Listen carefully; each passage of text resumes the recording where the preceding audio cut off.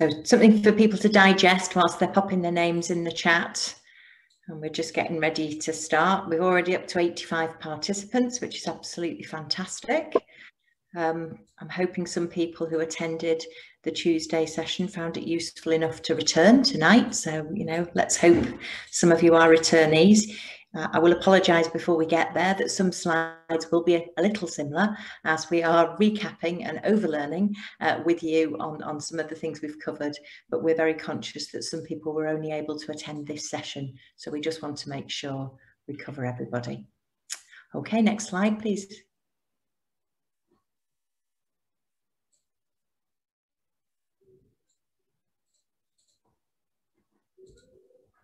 Okay, so as I said, there will be a little bit of repetition. Hopefully there's some new stuff that you haven't heard before.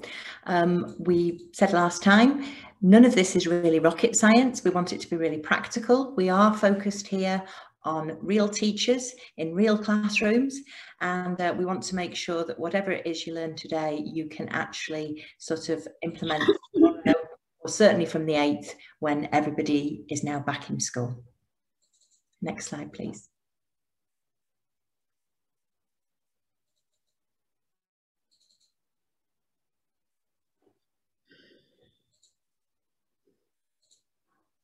So these are the objectives for nascent and whole school SEND, and what I won't be covering today in any detail is how to use the chat and the question and answers. I'm just going to mention here that, you know, obviously people have found the chat because you're putting lots of information in there, which is great.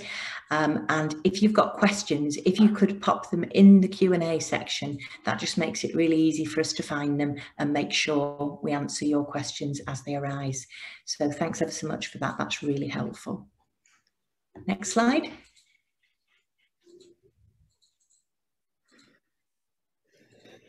So just a reminder about what high quality teaching is. As we said on Tuesday, it's also known as Wave 1 teaching or quality first teaching. But for the reasons explained, we're sticking with high quality teaching because we want it to be quality throughout, not just at first. It is very much the universal offer for all children, all schools, academies, early years, right through to further education. And the idea is that if we can meet the needs of most people within our universal offer, there'll be less people who require that targeted support. And then, of course, those small minority of young people who require that truly specialist support. Our ambition is to sort of help people to meet the needs of every child in their class. And we're recognising that learners with SEND are a significant minority, 3 to 4 children in every mainstream class. So everybody will be experienced in working with SEND learners. So in that, every teacher is a teacher of SEND, and we're really passionate about helping and supporting people around the country, not just in Lancashire and West Yorkshire, which is where we're based, to be a teacher of SEND. So, as we said earlier, if we can just get the universal offer right, we can really start to meet need and make sure that our minimal sort of resource that we have available for targeted and specialist is focused on the right children all of the time. Next slide, please.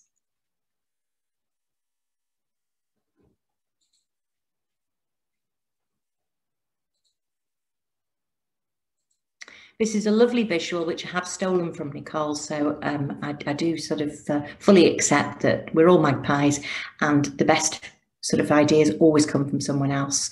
But what we're hoping to do with you, both in Tuesday's webinar and tonight, is to help you to clear that path for your children in your class and make sure that they are all able to be included and to achieve their full potential. Next slide.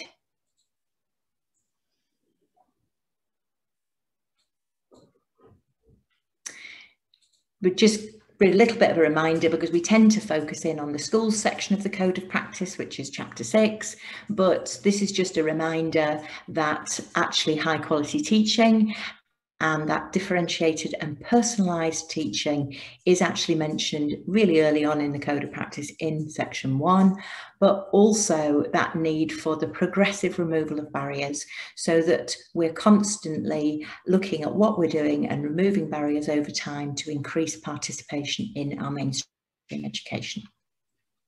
Next slide.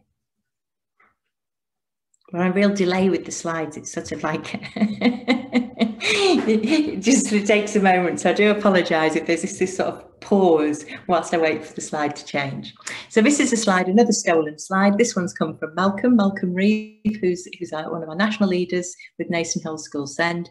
And this is Malcolm's handy reference slide. So this is there to help you understand how the sort of broad areas of need, the 4 broad areas of need, which are at the bottom there, pan out in terms of percentages. This is national data. Somebody asked me that question the other day. So not just specific to Lancashire and West Yorkshire, but what we find if we drill into the regions is the pattern is very, very similar. So we've got these key 5 areas coming out of specific learning difficulties, moderate learning difficulties, social emotional mental health, speech language communication needs, and autistic spectrum disorder. So there's a little bit of a sort of key at the side of it. And if you keep this slide somewhere, it's a nice thing to sort of have in a file somewhere or on your wall, just to help you remember what the types of need are. Next slide.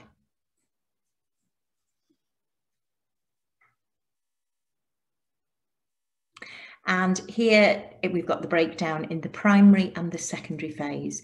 So you can see that in primary schools, the primary need, the most predominant need, is communication and interaction, followed quite closely by cognition and learning, and then social emotional mental health. Whereas for the secondary phase, cognition and learning is higher at 40%, communication interaction at 22.7%, SEMH 20%. So it's always interesting to see that over that 6 weeks, we start to sort of address needs differently. We start to see needs in different ways, and we need to sort of improve the way that we catch up. We've rapidly whipped through those slides there. So I think all we were going to say on that one was what we've tried to do is plan this high quality teaching and learning so that we cover the most prominent area of need. So by sort of attending these sessions, by sort of using these strategies in your day-to-day practice, you can cover 70% of the needs of children with SEND in your classes.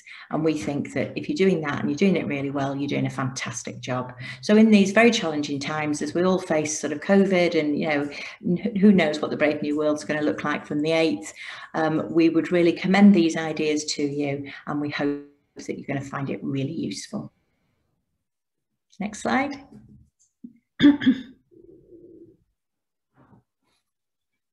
Somebody's just asking if they can access the Tuesday recording. Of course you can, that will be available, and the PowerPoint, you know, that goes with that is also available. So we're going to be focusing in on communication and interaction and ASD, also known as ASC, autism related conditions. You know, these strategies will work for all of those areas. Next slide, please.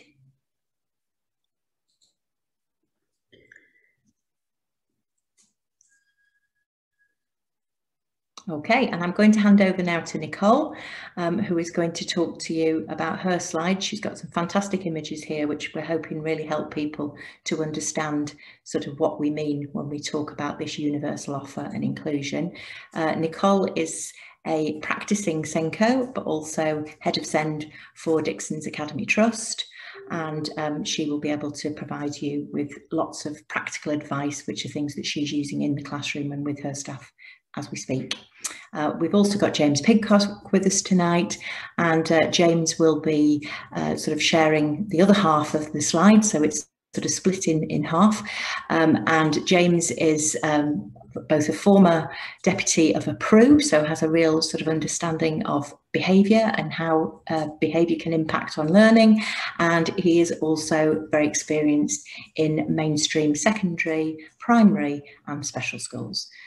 So again, practical advice of things that really work and are evidence-led. Over to you, Nicole. Thank you, Angela. Hi, everyone again. I didn't know at the beginning when this slide came on whether you were doing a dramatic pause or whether you were waiting for me to start talking, so I'm glad I didn't jump in. I wouldn't have got an introduction.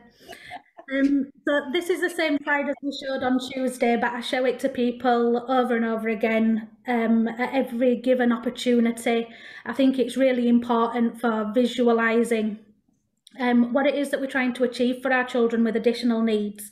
There is a place for fair distribution of resources, additional and different, making sure that every child gets what they need, not necessarily the same, but the specific things that they need in order to succeed and thrive. And I think we have a tendency to skip straight to the additional and different, because that's what's come to represent SEND provision for us. But actually the very first step and the constant theme should be the removal of the systemic barriers that are preventing true inclusion in the first place. And this is not something that is an opinion of mine, it's not something that I've decided myself, it's right there in those quotes from the Code of Practice that Angela showed you earlier. Inclusion is about the progressive removal of barriers so that more and more children can be included, just as the norm of what we're doing. Inclusion is a journey that we're still on, and we don't have to wait for a resource, we don't have to wait for someone to change something for us. This is something that is within our power, and even better, it's often really simple, easy things, even reframing things that you already do, just to be a little bit more considerate of the diverse range of needs that you've got. So I'll always keep coming back to this picture because I've never found anything that represents that quite so well. Next slide, please.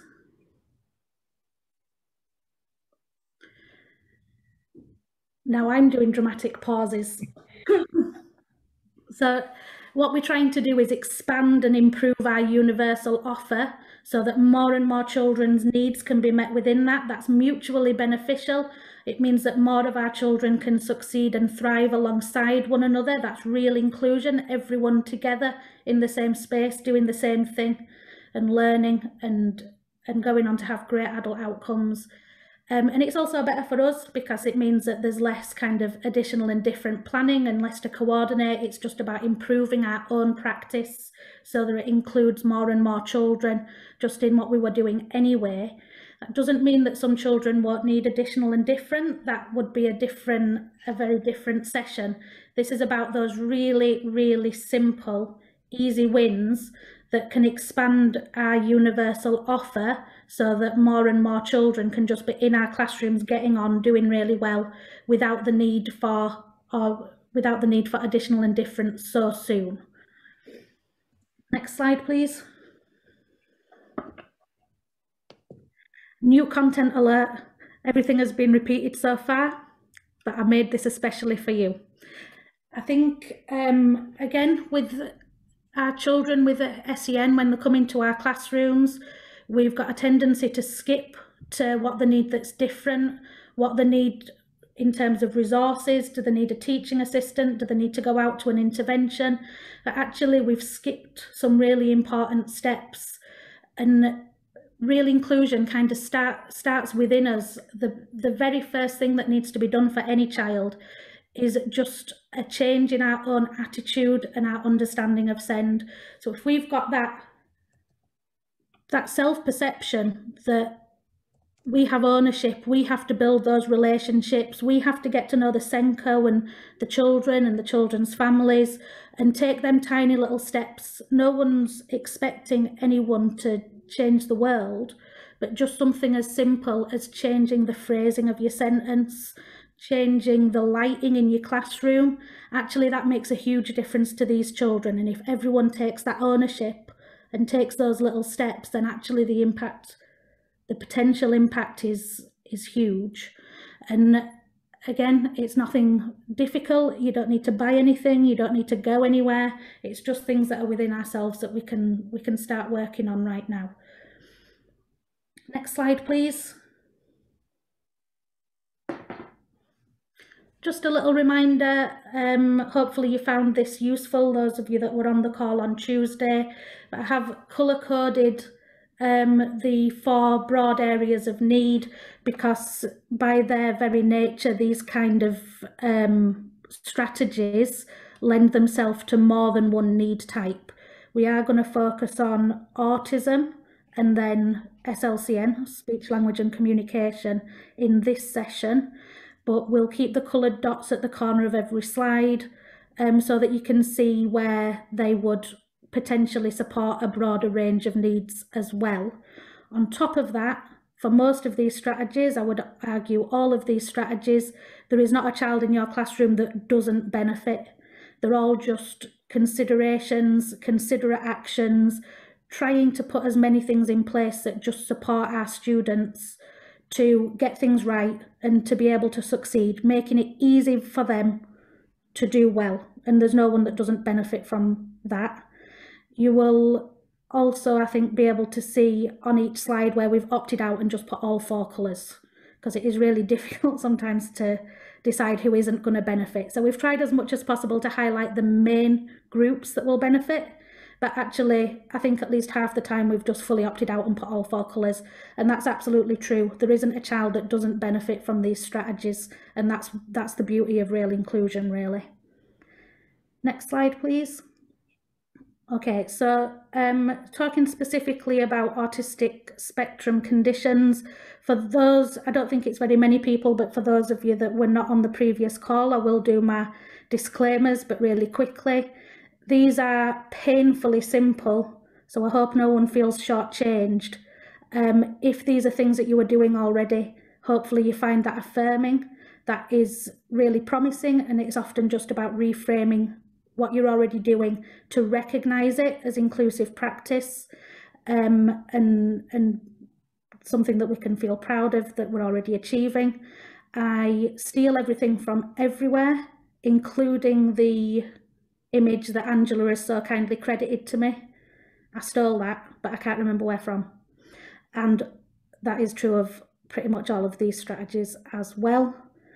And I think that's it. I might think of some more things later. I have lots of confessions to make, but I think that'll do for now. So next slide, please. Okay, so a little bit of repetition. Repetition's good for everyone as well. A little bit of repetition from the previous session, but thinking specifically about autistic children, having those really predictable routines. I spoke before about the arrival slide. Again, it's using very Dixon's Trinity specific language, and if anyone finds that triggering or offensive, DM me on Twitter. It's fine, I promise, it's fine. We're very nice. Having something so that they're not wondering what's going on, they're not waiting for something to be sprung on them, they're not wondering what's going to be happening next, reduces that anxiety, feeds into that autistic preference for routine and sameness that they find really reassuring. When the anxiety is low and they're relaxed, they're able to focus on what it is that you're actually teaching them without having to worry about kind of extraneous factors, and facilitates more students to be successful together. There's less confusion, fewer grey areas, more opportunities to be successful and to get things right. This kind of covers a lot of areas. So I do always start with this very same slide in every single lesson, even with classes where there are no identified children with additional needs. No one doesn't benefit from knowing what's going on and feeling safe and secure. But I also try to keep the format of my lessons very similar.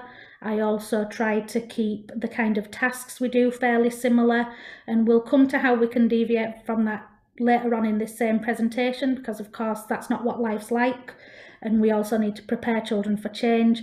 But I've found that the better my routine, the stronger my routine, the more familiar my lessons are, the more adventurous I can be with the children, because they trust me. They know what they're to expect, and they know that when I say something's going to happen a certain way, that is what is going to happen. Next slide. So as a follow-on from that, obviously we can always guarantee that things are going to follow the same routine. Our children, particularly our children with autism, have to develop coping strategies for change. They've got to become desensitized to it to an extent. Also, we want to be able to do exciting, fun things with our children and use resources and move around and introduce them to new experiences. So although I hope I'm not contradicting myself, I do advocate a really strong routine, we do also want to build in different activities, change, for variety, for learning experiences, and for fun. If you have got those strong routines, you've built that trust, then absolutely you have more scope to do this and for it to work and be successful. But you have to do it really carefully.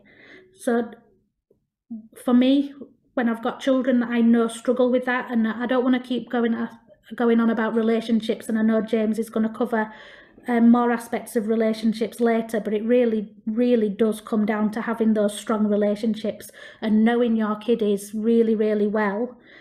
If you know there are children in your classes that struggle with that change, having a little word with them as they enter, say, halfway through this lesson, we're going to do something a little bit different. It's going to be really fun. You're going to be super, super at it, is the first step. A little bit of warning. Using countdowns, and again, that can be done at a whole class level, so it's not singling anyone out, but saying we're going to change this activity when I've counted down from 5. Using lots and lots of kind of warning and reassurance and positively framing it. For some children that might not be enough, and different schools will obviously have different resources available, but we have a whiteboard and whiteboard pens at every desk. So I might draw a simple flow chart. First we're doing our reading, then we're going to go through some questions, and then we're actually going to move seats and do a little flow chart so they can keep referring back to it. And I think a key element of supporting them to cope better with change that's often missed is a follow-up conversation. And I think in my personal experience at the end of the lesson, just taking a child to one side and saying that were a really big change in this lesson and you did really, really great. I'm really proud of how you coped with it. Not going overboard.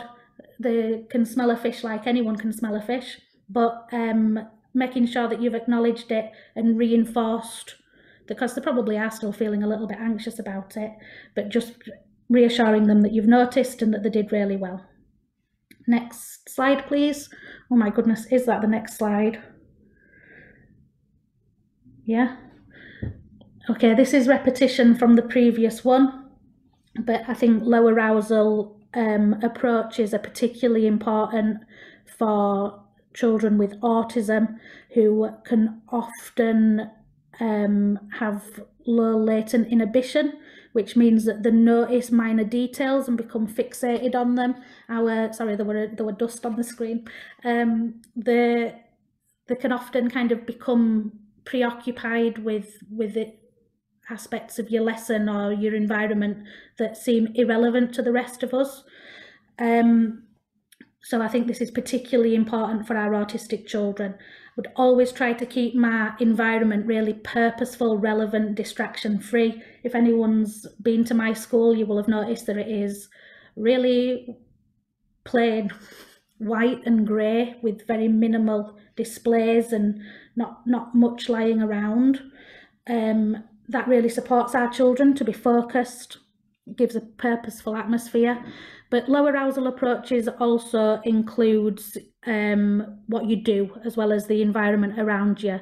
So keeping a lower tone of voice, not being too loud, but also not being too quiet. What choice of words, not using any words that are kind of triggering or upsetting. Not having too much background noise, being to the point, not too much additional information that's not relevant to your lesson. Always choosing the path of least resistance, which means that if there is conflict or difficulty arising, the right thing to do, the kind thing to do, is to back down. Losing an argument to an angry, upset child is not losing. Losing an argument to an angry and upset child is kind and the right thing to do. Having that conversation, that difficult conversation, will go much better when things are calm. Your priority in that moment is to take the path of least resistance, keep things calm, get things back on an even keel. No one learns anything while they're angry and upset. Again, like I said at the beginning, all of these strategies are about maximising every student's chance of being successful. Just that little bit more consideration of the environment, your body language, your tone, your content, to just try and give them every chance in the world to get it right and to be able to succeed. Next slide, please. Okay, so on Tuesday we spoke about narrating the positive, particularly useful for children with SEMH, so that there's no room for making mistakes. You're being absolutely clear what the right way of doing things looks like, because you're telling them and not giving them a chance to get it wrong. This is a little bit different, narrating the situation. For autistic children, it may be that the struggle to recognise their own emotions. We can tell children, if you're getting upset, you're allowed to leave the classroom, but what if they don't recognise when they're getting upset? What if they're not able to process that? Those same children can often struggle with peer relationships and not know what the right thing to do in order to have a positive interaction with one of the classmates. So just talking through what the expectation is, noticing what they're doing, and narrating, kind of supportive narration to help them through that situation, works in both of those circumstances. So both for managing emotions and peer relationships. So for example, you might say, I can see that you are getting frustrated and angry. That's not a good feeling for you, so let's have a break. Or you might say, Harry, you can put the worksheet near to the middle of the table so Adam can see as well. That's really kind. That's a really good thing to do. It seems really obvious, but actually I think once children get to a certain age, it doesn't come naturally to us, particularly speaking as a secondary school teacher. It probably doesn't come as naturally to us to talk children through those things, but actually a lot of our children need that. And I think knowing that you understand what they're going through is another way to build really positive relationships as well. Next slide, please. Okay, again, super simple, but often something that doesn't come naturally to us, but we have a tendency to put people's name at the end of an instruction when you've already said the instruction and they possibly weren't listening. So this is a really important, again, really important for children with autism who may not be experiencing the sensory differences, maybe that they're not experiencing sound in the same way as we are. So your voice in the classroom may be less obvious than some background noise like the light buzzing or something like that. Really, really important to say the name first. But actually, I would prefer it if when people speak to me, they say my name first, because there's nothing worse than hearing your name and then realising that someone's already said something to you. This is putting our children in a situation where they can then get something wrong or not follow an instruction, and it's simply that they did not know you were speaking directly to them. So we would tend to say something like, what did you get for question 1, Sarah? But actually just saying Sarah, wait until you've got attention, and then saying the instruction or the information can make a really big difference. I'm going to reiterate that I'm talking about making sure you've got their attention and not necessarily eye contact, not necessarily empty hands, because a lot of the children that benefit from this most actually don't need to have something to fiddle with, or they might want to hold or click the pen, and we did cover that in the last session on Tuesday. And the eye contact thing has been talked about and talked about and talked about. You don't need to be looking someone in the eyes to be giving them attention, and eye contact can be very uncomfortable, even painful for some of our autistic children. You may need to repeat the name multiple times, you may need to change tone, you may need to move so you're in the line of vision a little bit more, but if you've got their attention before you give the instruction, then it's much more likely that they'll be able to follow that instruction and therefore be successful within your lesson. Next slide. I think this is over to you now, James. Yes, thank you. Good evening, everybody. Lovely to see so many people back again. So moving on, looking at literal language, we know it's a really it's quite a commonly known fact that many children and young people with autism struggle with ambiguous language. So a really simple way of doing that is by avoiding it. You know, avoiding idioms such as things like "it's raining cats and dogs." That can be that's quite a picturesque sort of phrase. So trying to avoid those is really important. But if they appear as part of the school day, then, you know, do seize the opportunity to teach it. Do explain, oh, it's raining cats and dogs. That means it's raining really heavily. And actually give them an opportunity to understand that, that idiom. Draw reference to body language and teach children to recognize it effectively. You know, sometimes even with my son, I might say, look at my face, what does my face say? And I might over exaggerate the features that are on my face for him. He's 5 years old. As we're starting to work with older children, we don't necessarily need to do that. It's about them understanding and recognizing the subtle nuances of body language as well. But that needs to be explicitly taught. Stick to the point. It might sound really silly, but if you are teaching about a topic, focus on that subject. You know, we're absolute nightmares for it as teachers. We love teaching, we love sharing the things that we know, and sometimes that can draw us off onto a very different tangent, onto a very different path. Try to stay on topic, try to stay on onto that. And clearly that's a really important fact because it's been included twice, possibly accidentally. Don't keep rephrasing it. Don't keep rephrasing the language that you're using. It's going to start the processing all over again. So if you're giving some information, give the information and pause and wait.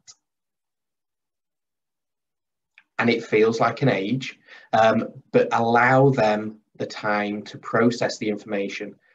Do not try rephrasing that information straight away, because all that's going to happen is the processes that are happening start again. So we need to use the same language. We give it, we pause, and we wait. And if we're still waiting and they're still looking at us like, you know, I don't know what you're on about, we repeat exactly the same question, okay? And each time we do that, we remove unnecessary language so that it becomes something that is understandable. Next slide, please. Sensory understanding. So, you know, many children with autism also have sensory processing needs as well. Being aware that pupils can be over and undersensitive to different sensory feedback is incredibly important. Being aware that they may well respond really, they may well be really oversensitive to light, but in terms of sound, that doesn't really affect them, and they're actually quite undersensitive. Being aware of those children's needs, and it comes back to relationships, something that Angela and Nicole have both said already, knowing the children in your classroom. Be aware of the sensory stressors and triggers for your pupils. You know, build those relationships to understand their needs and speak to them about it. Include them and speak to them. Use their voice to explain to you what it is they like and they dislike. Consider the safety factors. Allow them to have their preferred resources when appropriate. Don't deny them. Don't refuse them those things if that's something that they need, but make sure that it's done in a safe way. And you know, our role as teachers is incredibly important to begin to prepare our children and young people for adulthood. The world is an incredibly noisy place. It can be an incredibly bright place. It can be an incredibly dull place. It can be lots of different textures out there in the world as well. And part of our role is to actually begin to prepare them and desensitize them to those sensory differences that they have. You know, we're never going to get rid of them, but actually we can equip them with the opportunity to understand them, to overcome them to a point where it doesn't cause them to become as anxious as they have been doing. So do start to desensitize them. Now, that doesn't mean that we're going to throw them into a sensory situation that they really don't like. We have to build it up. We have to give them lots of opportunities to do that. Next slide, please. Consider your sensory learning environment. So look at the immediate learning environment for your pupils. Some children, I was and still am one of them, are incredibly messy, have incredibly messy desks, and some children do not want to have messy desks. Actually taping an area of the desk off so that children with autism can understand that this is my side. You know, it's like Dirty Dancing. This is my space, this is your space. This is my space and that's your space. And in my space, I can do what I want within reason. If it needs to be messy, then it needs to be messy. If I like it to be tidy, I'll have it tidy. If your space is messy, then that's okay because it's your space. So just be aware and support them to understand the immediate learning environment. Spend time in your room to better understand the noises and smells and lights, the feels of the apparatus and the furniture and the resources. We have a conference room, and one of the things that we can hear is I'm aware of it, is the projector. When it's on, there is a very low sound of the air coming into it, and that's something that I pick up on. Now, our brains are really good at filtering out that sensory feedback, but some children with autism, they find that really, really difficult. But being aware of that, being aware of the noises, smells and lights, that allows us to try to look at how we can support that, how we can mitigate that sensory feedback for those children. And again, it comes back to the previous slide. Know the sensory preferences of your pupils, because that's going to help you to support them to develop it if they're undersensitive and they need that stimulus, they need that feedback, or support them if they are oversensitive to it and they need to become destimulated. And consider your placement as a teacher. This is one of those that's incredibly common for particularly children and young people as well with sensory needs like hearing impairments and vision impairments. Knowing where we are as teachers, as adults within that room, you know, making sure that we're standing in the right place, that we're not standing in front of a window because we don't want to cause a shadow, that we're not standing in front of a really bright light for a learner who has sensory needs for light. We are making sure that we are considering our placement as a teacher and being aware of that. Next slide, please. Creating a sense of community and belonging is incredibly important.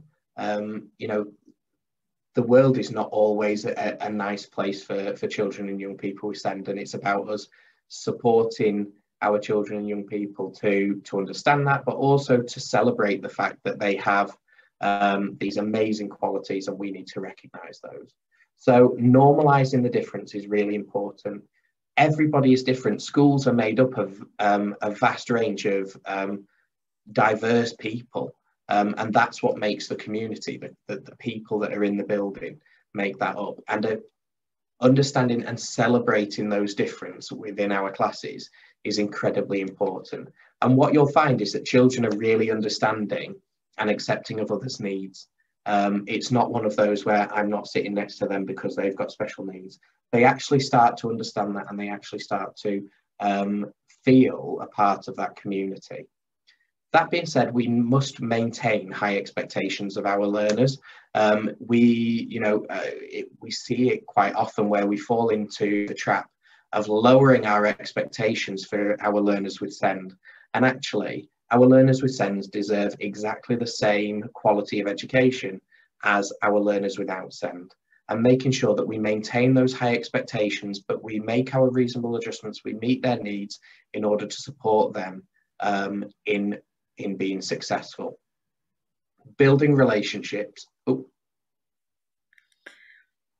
could we just go back one more? Sorry. Thanks. Building relationships is incredibly important, and we said it in the previous webinar and in this one as well. And it works for everybody. You know, use those shared habits and routines to create a sense of community in your class. It might be that you have an in-joke, an in-saying, a phrase that you use just in your class with those children, and it encourages the learners with autism to be into it, to be understanding, and to feel part of a group of people because everybody's sharing in a common thing. And model empathy when it's appropriate. Now, it might be responsive, it might be in response to an incident that's happened in class or in school, or it might be as a planned part of the curriculum. If you're delivering something in the English curriculum or the PSHE or history curriculum, anything like that can be an opportunity to plan the delivery of the teaching of empathy, and for you to model that empathy as well. And don't be afraid to do that. Next slide, please. Thank you. Homeschool relationships. Nicole talked about this and sort of stressed how important it was. Spend time to get to know the parents and carers that you've got. It might sound really obvious, but an investment there can be an incredible, can pay off in the long run, absolutely. You know, our parents and carers are the children's first educators. They were the ones who first started teaching them. So they know the differences, they know the needs.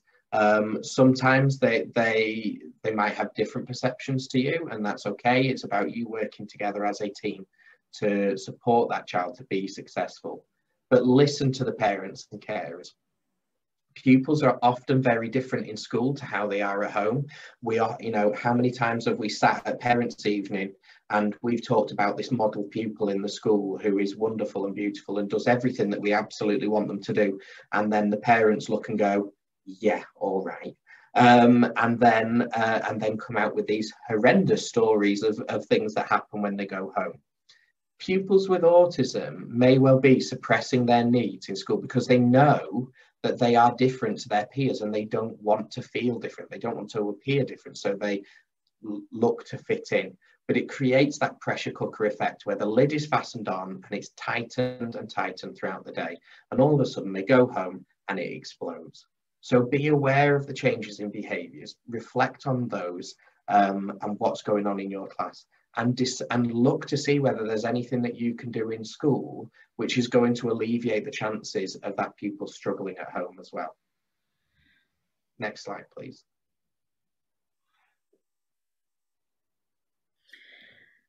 Okay, I'll pick back up from here. I think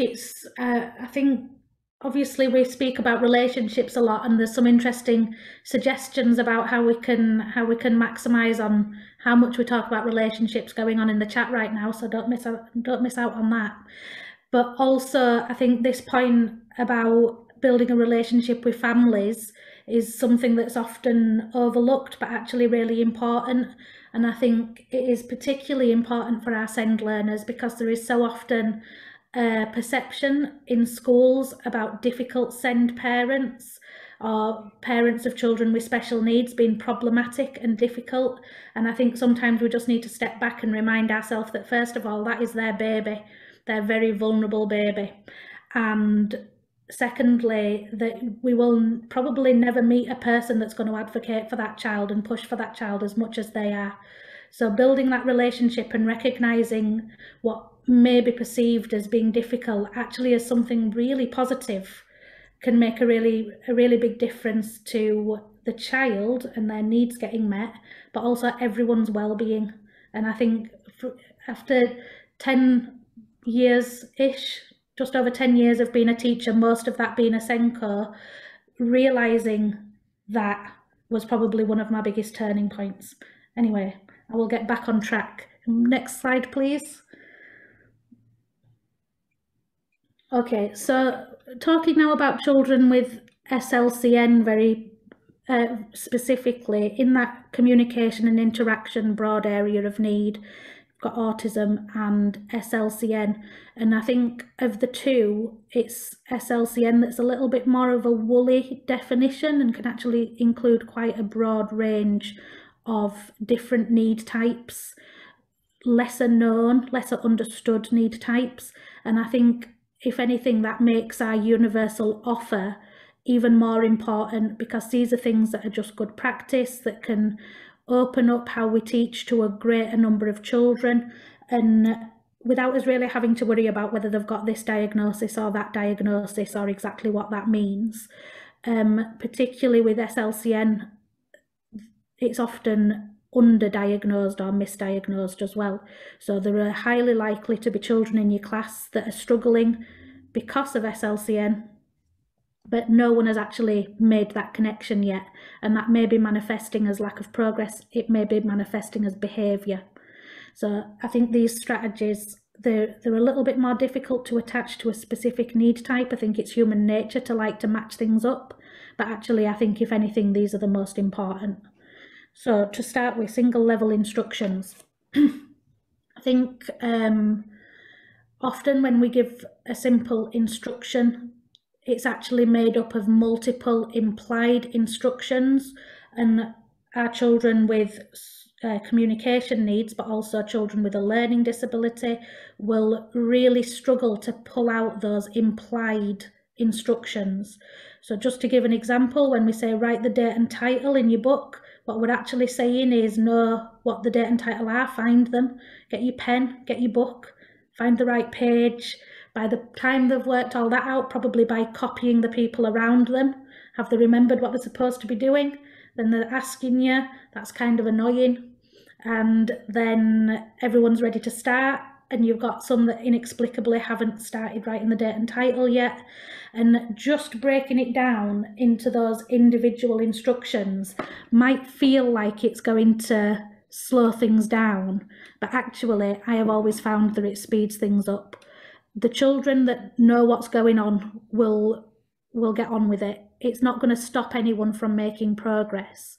But for those children with a communication difficulty or a learning need, actually just spelling it out to them enables them to be efficient, and then they are able to get on with what they're supposed to be doing, and probably more importantly, be independent and successful alongside the peers. I think as teachers and educators, we've all been in that situation where we've said, right, everyone write the date and title. You've given a little pause, and then for some reason everyone's hands up. What's the date? What's the title? Shall I write it with a black pen? Do I need to underline it? Can I take my jumper off? It's because there's so much other stuff that's kind of implied within that instruction. So literally with my classes, not necessarily all my classes, but where I know that there are children that have this need, would literally say, get your pen, show me your pen, hold your book up, yep, that's your book, get the right page, here's the date on the board, copy that. And James has already mentioned the importance of pausing, and if you have to give an instruction twice, not rephrasing it, and that absolutely applies here as well. So get your pen, give it a minute. If there's someone that doesn't have the pen, I would say, pen, and maybe look at them in a more pointed way, or I might pass them it. But this is all, it seems bitty, but actually it's all going to speed things up, make things more efficient, and enable more children to be independent and successful. Next slide, please. Okay, a second strategy that I really love to use in lessons where there are children with communication difficulties, speech, language and communication difficulties. You may have noticed that we've left all the coloured bubbles up on this one, because actually works really well for MLD, children that have maybe got adverse childhood experiences and have got less life experience, less cultural knowledge, and also children with sensory differences, maybe with a visual impairment. This works really well for a variety of need types, and actually we do this for our high attaining children as well. Like a lot of these strategies, it's not going to harm anyone.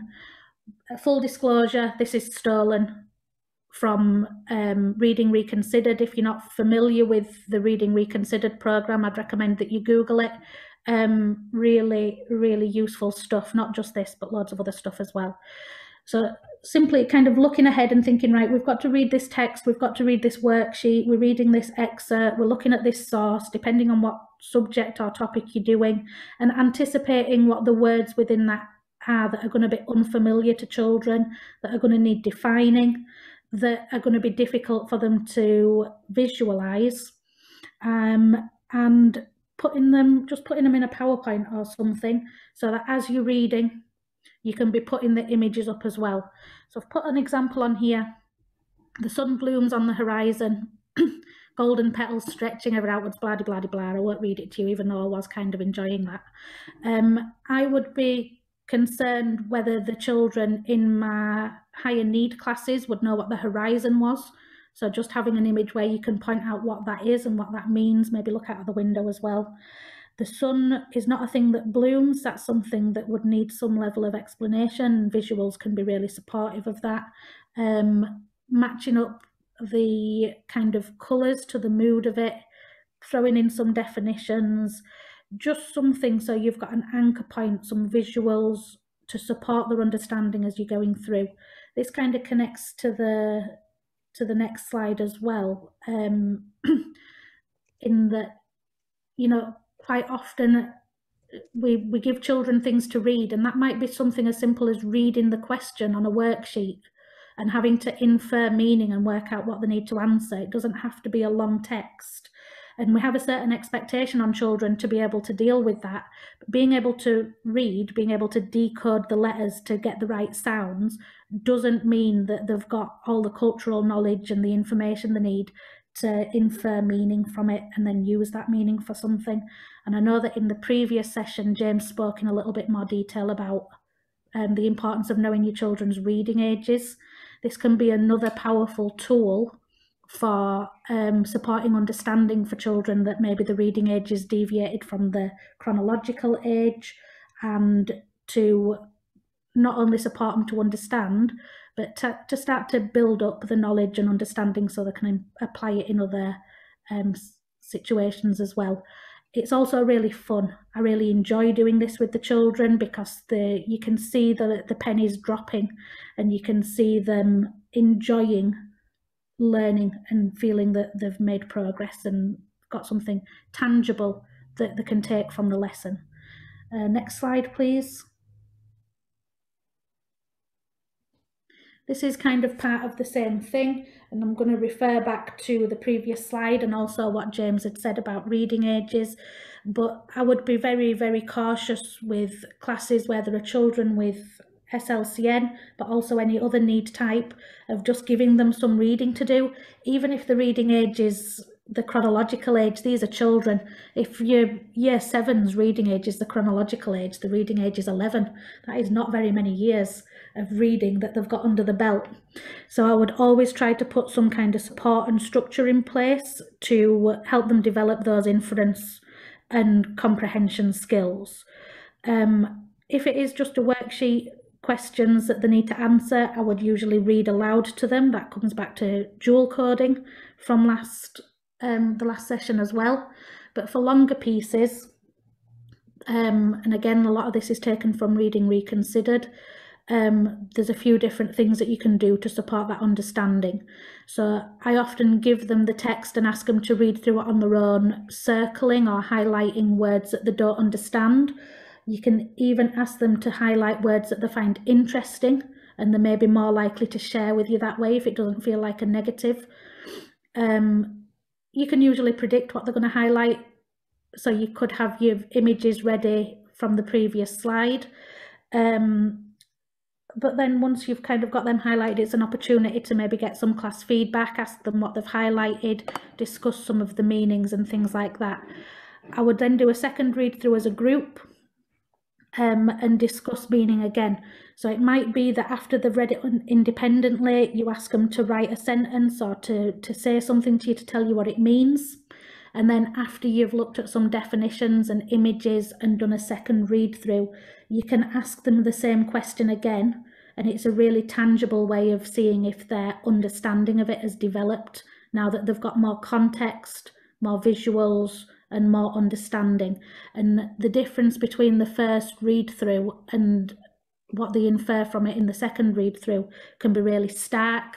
That's a really good opportunity. It's a platform then to provide positive feedback and say, oh, well, the first time you read it, you said it's just about a sunset, And this second time you've told me all about how the sun coming up and the light unfurling is like a flower blooming.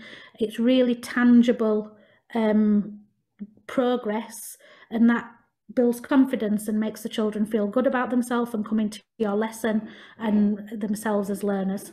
So there's all them underlying benefits to be had as well. Next slide, please. I think, again, something that's often overlooked when we're talking about communication is that the children need channels of communication back to you so that they can participate, and also so that they can seek support. I think it's easy to assume that a child with autism, or maybe a child with a speech difference or something like selective mutism, doesn't want to participate, but I would be reluctant to assert that. I imagine that they probably do want to participate. Again, that would come down to relationships and knowing your children.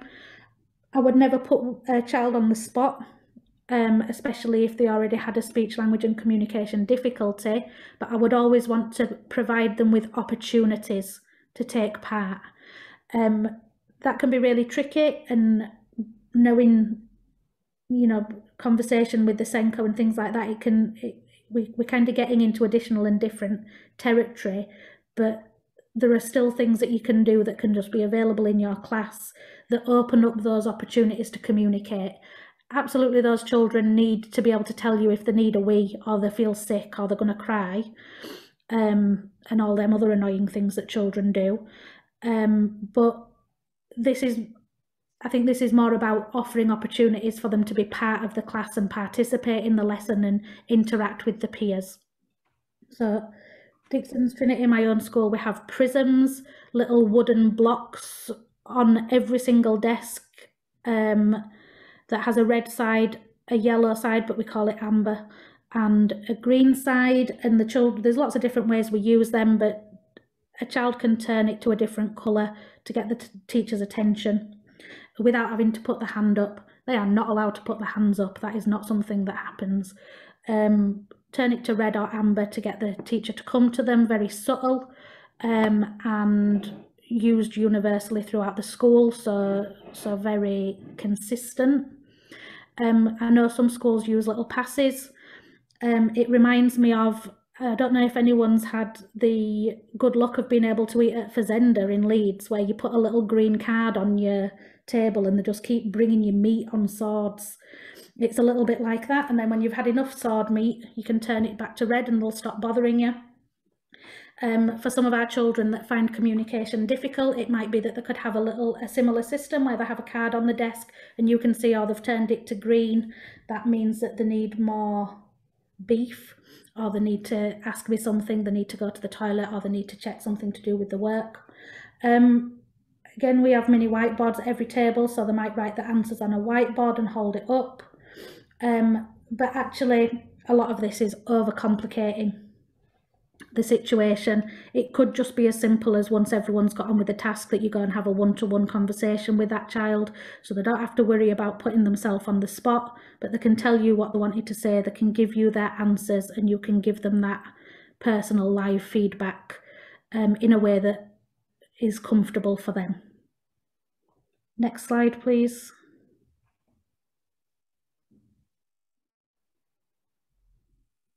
This is me as well. So smart displays, that's probably over-egging it a little bit. Doesn't have to be anything too fancy, but just thinking about the way you're using the wall space in your classroom and then maximising on that for the children that need it most. It's easier in some subjects than other subjects, so it's really, really difficult to tell, but I'm actually a geography teacher. I can't remember the last time I taught anyone any geography, but I am a geography teacher. And there's some obvious things that you can put on the wall that you can then refer back to, maps and stuff like that, flags maybe, that you can then use to refer to in lessons that are literacy based, sentence structures, sentence starters, things that you can kind of point to for the children as reminders of those common things that come up time and time again, can be really useful. And then you can strategically seat your children in relation to those displays so that they can use it in a subtle way without having to get up and move around. I would always keep them simple and purposeful. You can have interactive displays that maybe have resources attached that children can go and pick up and take back to the seats. But I don't think it really has to be that fancy. I've just seen pop up in the chat that this could affect children's kind of cognitive load. I think we have to be really careful about balance. We don't want to not provide things for children because we're worried about overloading them. And I stick by what I said kind of earlier in this session and in the previous session. Low arousal, kind of calm, purposeful, uncluttered environment and approach is usually what the children need. And that actually opens up the opportunity to have displays that are noticeable. If you've got piles of stuff everywhere in your classroom and a million things on the wall, then an active display is possibly going to overload a child. But if you've got a nice, plain, simple classroom, there's nothing up there that you're not going to use. There's nothing there that's not relevant to what's happening. Having a really well thought out, purposeful, clear display that you can refer to and use as part of your lessons, I think would probably be fine. It's going to be different for different children.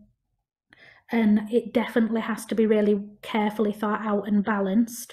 But I would say that having decent displays and low arousal approaches are not necessarily in conflict with each other if done well. Next slide, please. Over to you, James. Super, thank you. Don't know about anybody else, but I struggled to concentrate after you talked about meat on a sword at Fazenda. I am so sorry. And now that's where I want to go when lockdown's over. Don't recommend. So thinking about word banks now, children with speech, language and communication needs, word banks are really good for those learners who struggle with both expressive and receptive language, because it allows them to have an anchor of vocabulary, a trusted source of vocabulary that they can go to, that they can use in different contexts. And we as practitioners can support them in developing their own versions of these. And that's one of the key sort of important things of a word bank, is that really the best ones are the ones that are child-led, and that they develop themselves with you. So we can start to actually group language into different categories. So we might have adjectives, we might have requests like toilet, like drink, like food, or help.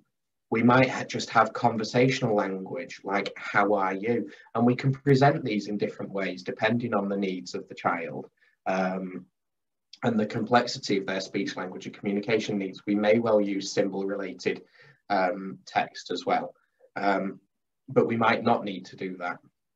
And again, it comes down to, I know that there's now a game going on in the chat, it comes down to the relationships that you have with the children and understanding what it is that they need, and promote those semantic links as well. And word banks can also encourage the acquisition of language, because it allows them to see the links between that word means the same as that, or is it within the same category. So it allows us to explore and learn new language as we go along. And they're really simple, you know, a little book, a little piece of paper on the table next to the student or in their book. It could be photocopied in the front of their book and stuck in, something really easy that they can use to navigate communication. Next slide, please.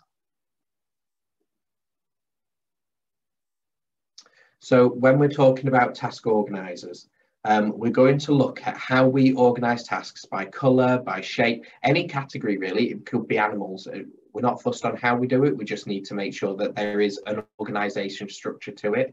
So it may well be that we present quick starter tasks always in blue. So if you're using the arrival slide, like Nicole suggested, if you're using that and you're providing them with a quick do now task on the table, then actually all do now tasks are done with are printed with a blue border on them, so that the child or young person knows that when they come into that room, they do that independently. That's the first task that they get on with, and it allows them to that they don't need to rely on your verbal instructions anymore. They don't need to wait until you give them the instruction of sit down, get your do now task, get your pencil, start your work, because actually there's a routine involved that's been taught and encouraged so that they're able to be more independent with that. Using visual organisation such as Venn diagrams and mind maps and things can help to support the understanding of topics and concepts as we're going through, and it removes some of the unnecessary language that can sometimes be in worksheets, etc., that we provide our students with. So use those simple organizational structures. I know that I talked the other day about task ladders. Really simple visual structures. If we're giving them a job, if we're giving them an activity to do, and there's repeated steps that they need to go to or success criteria, we can provide them with a task ladder that has that on, and they can tick it off as they go in, so that they're able to achieve that and they know what they're doing in those easy to follow steps. Next slide, please. Proportionate responses is a really important one. It can be incredibly frustrating for a child or a young person with speech, language and communication needs, because communicating is hard, you know, by its very nature. And what we can fall into the danger of is when a child successfully communicates with us, celebrating that outwardly, and often that can be quite off-putting for a child or young person. You know, we don't need to remind them of the fact that they struggle to communicate and that, well done, you've been successful, because actually that's something that they're aware of. So when we reward our students with speech, language and communication needs, the reward is by our appropriate response to them. So if they ask us a question, we respond to them appropriately, and that is the reward that they get. That is how they know that they've communicated effectively. They certainly don't need that public celebration, jumping up and down. We might do it in private. It might be break time, and they've gone out to break, and then afterwards we look at other adults in the room, and we go to our neighbour next door and we say, "Oh my God, you will not believe what Jeff just did," and celebrate it there, but don't do it in front of the child, unless you have a relationship with that pupil. But again, I still feel that it comes down to doing that privately. So, you know, when you've set them off on the task, going over to them and saying, I really liked that answer, well done. And celebrating the answer that they gave, not the effort that they had to apply to actually give that answer. Give children and young people enough time to speak. I know somebody who has a speech and language need, and the way that they refer to it is that they store it in their brain. Every time they struggle with a certain sound or a certain word, they store it in their brain, and it creates a level of anxiety when they're going to say, when they know that they're coming up against that same word or same sound in the future, and they will avoid it, which is not necessarily a great strategy. And speech and language therapists would tell him off for doing that. They either avoid it or they create the circumstances so that they run into that word or sound. So we must give them enough time to actually say what they have to say. You know, they are very aware of what our faces are saying. So do try to avoid the waiting for them to get that sound out, because, you know, it can be quite rude. So do try to avoid doing that. Another way of supporting them is modeling the sentence back to them. So if they say a sentence to you wasn't quite clear, but you understood what they wanted to say, model that sentence back to them and say, you want to go to the toilet? Of course, that's okay. And give them the opportunity to hear that sentence properly and fluently, so that they're able to prepare for that the next time. Next slide, please. Visual information is incredibly important, and you'll see that it's got all of the blobs at the top. It's one of those that is there for everybody. So do provide visuals that can lead and improve and lead to further independence.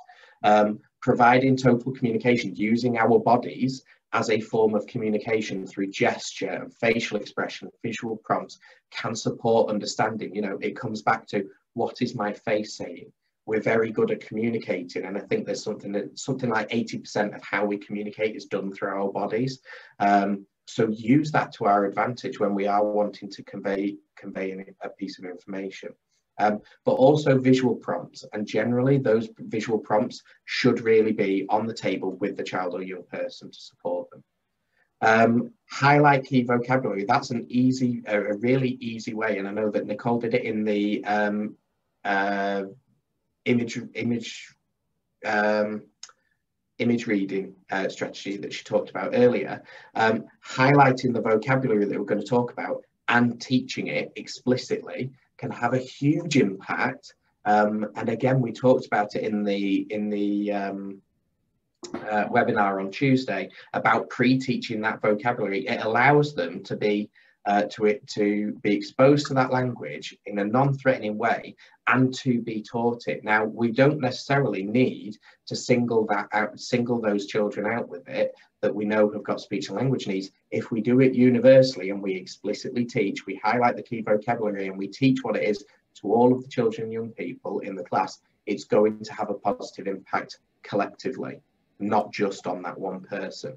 And use mind maps to collate information into key categories when we're actually organising the work, organising topics. Then that's a really important way, really easy way of us collecting that information.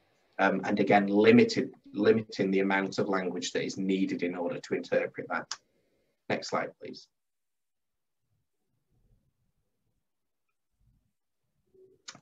Processing time. So we've talked already about processing time, but this is just to go into it a little bit more in a little bit more detail. So processing time is the period between somebody receiving information and interpreting it to understand what to do next. You know, pupils with speech, language and communication needs, if they struggle with receptive language, they may require more time in order to process the information and respond appropriately. So take your time, avoid filling the awkward silences that are happening in classes, and avoid rephrasing questions or the information. So make sure that we speak, we wait, we repeat, we wait, we repeat again and wait, and then we repeat with limited language if we need to. Next slide, please. There we go, super.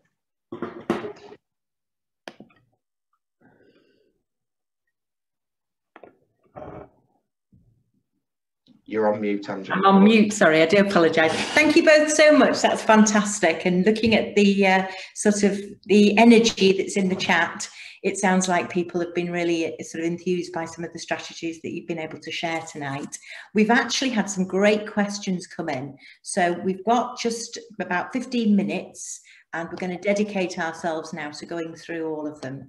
So the first question we had in was from Conrad, and he said that a lot of the language around return to school has been around catching up, learning loss, etc. And there's been a lot less about re-socialisation, re-regulation of our vulnerable learners and getting them back into school. So what would our advice be to avoid any pitfalls? So I'm just going to start off by saying one of the things that we've talked about in our trust is about transforming our curriculum and transformational curriculum. So it's not recovery, it's about doing things differently. And so there's a little sort of expression, and you've got to be careful which way around you put the letters, but I think it spells kids. But if you get your letters jumbled up, it can spell something else. So for kids, it's keep, improve, ditch and stop. And so for the keep things, it's as we look at that curriculum, what are the things we'd really like to keep? you know, sort of, are these things we really enjoy doing and the children are getting lots out of it and having real impact, we'll keep those. Anything that doesn't actually have any impact, we're going to ditch it, and we're going to sort of improve on the things where we can see that they're having sort of impact and progress, and we're just going to absolutely stop doing anything which is having no impact whatsoever.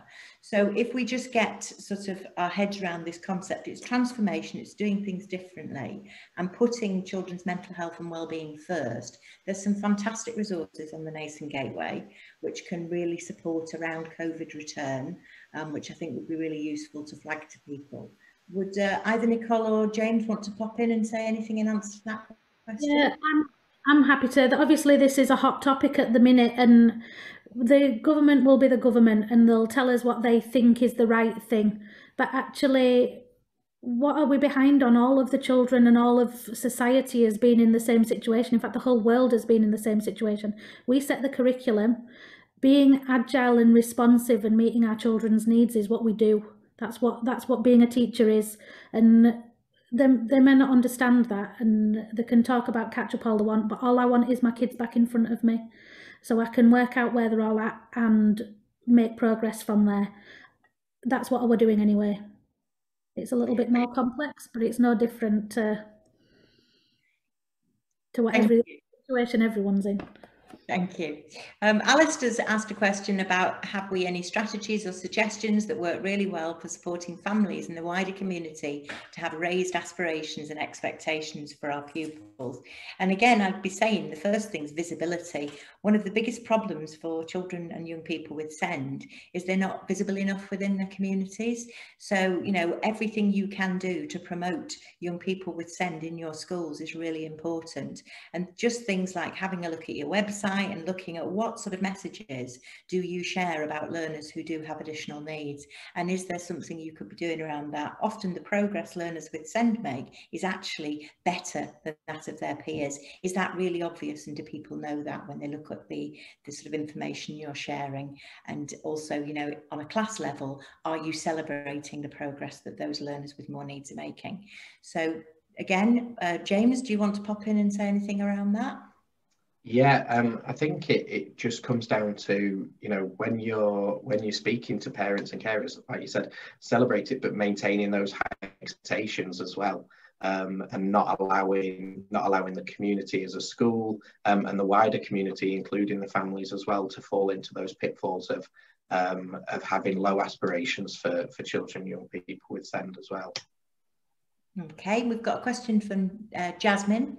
Jasmine has a student with ASD and selective mutism. How can she bring him out of his shell? He's becoming a school refuser, which is unfortunately not uncommon, and especially remotely, he's not engaging. Mum's at a wit's end. How do I support her the best also? So can I just ask Nicole to pop in with an answer for that one?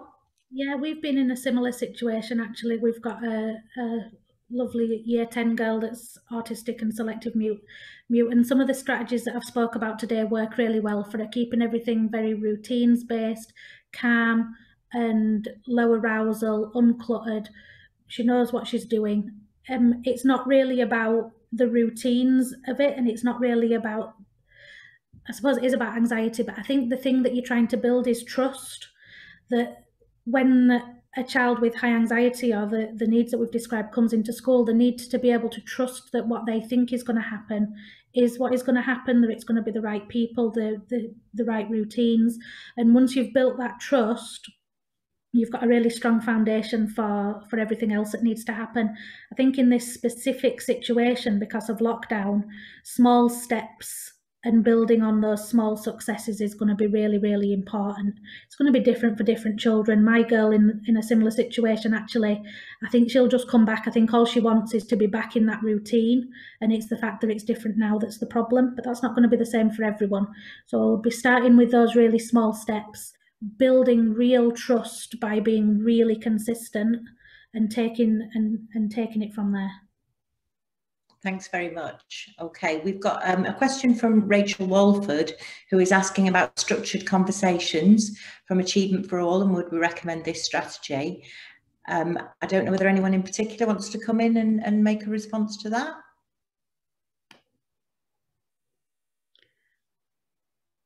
James? I've not worked with structured conversations from Achievement for All personally, but having those I'm assuming it's almost like rehearsed conversations and practice role play social situations. Of course, that's a really good sort of strategy to use with children and young people with autism and with speech and language needs, because it allows them to rehearse what's going to happen, the language that they're going to need, and the appropriate responses that they're going to give to those. So anything that allows children and young people to rehearse the language and communication before they go into it is key. Yeah, I think it's a DFE resource that was sort of created. So, you know, and I'm sure one of my key things around any intervention that you're looking to use is try to research what the impact is. Because if you're removing children and young people from the mainstream education of what's going on, you need to know that what you're doing is going to be really impactful. So any learning they might be missing out on is actually caught up by the fact they're going to make so much progress with the new sort of program they're on. So all interventions, do your research, make sure they're evidence-led, and make sure that they've got real impact that will actually help your young people. Next question I've got here is, how would we reintegrate vulnerable SEND learners back into the routine of school? Would we place them back in immediate routine to create a sense of familiarity, or would we introduce them back into the routine more gradually? This is a question from Kirsty Campbell. I would absolutely go for it, yeah, get them straight back into routine. You know, sort of the sooner we start with the regular routines, the sooner they become just that, more routine, and the children feel safe. So, you know, actually sort of if you can send stuff out beforehand, not that we've got much time before the 8th, which prepare and the young person can work with their family at home to know that they will be coming back into the normal routine. For some young people, that will reduce anxiety. Would anyone else like to add anything to that?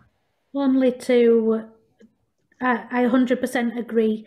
And I think if you're in a situation where that seems like it's not going to work, it's a good opportunity to look at those routines and see how you can make them more inclusive. I would want all of my SEN learners and vulnerable learners to be straight back in routine as soon as they're back in school, because I already know that we've designed those routines carefully to include those children. Fantastic, thank you. We've had a question from somebody teaching A-levels, which is wonderful to know that we're covering this span, because we had an early years teacher contribute in the chat earlier, saying that teaching in the secondary sector and at A-level, the opportunities to build relationships with parents are limited. So in her current role, all communication tends to be sort of through the head of year, so it's that third-party conversation. Any creative tips on how to find opportunities to build on these relationships? Nicole, would you like to come in on that one? To me, that feels like a conversation with the decision makers within your own school, because if you're finding that limiting in something that you want to do, I don't necessarily think that you need to go and upset the apple cart if that's an established routine, but just exploring maybe what would be appropriate, maybe a note in the planner, an email, something that's not going to be disruptive but is going to open up that channel, because I don't think it matters whether it's a 4-year-old or a 17-year-old. Having that three-way partnership between the student, the school and the family, it's a game changer, really.